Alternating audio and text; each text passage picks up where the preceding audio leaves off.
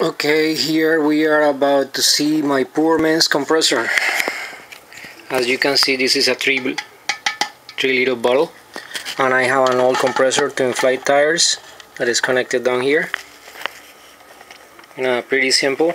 I have a high output computer power supply, I believe it's 700 watts, and I have a humble hook to connect this. It's just that simple. I believe it's gonna be like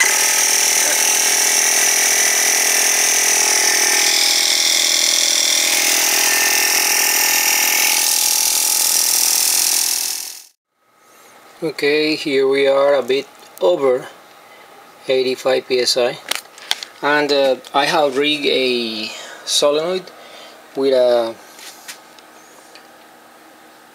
pressure switch. Basically use a momentary switch, and this is what it literally moves the system. You can see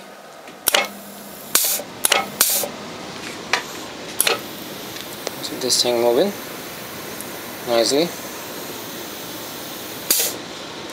So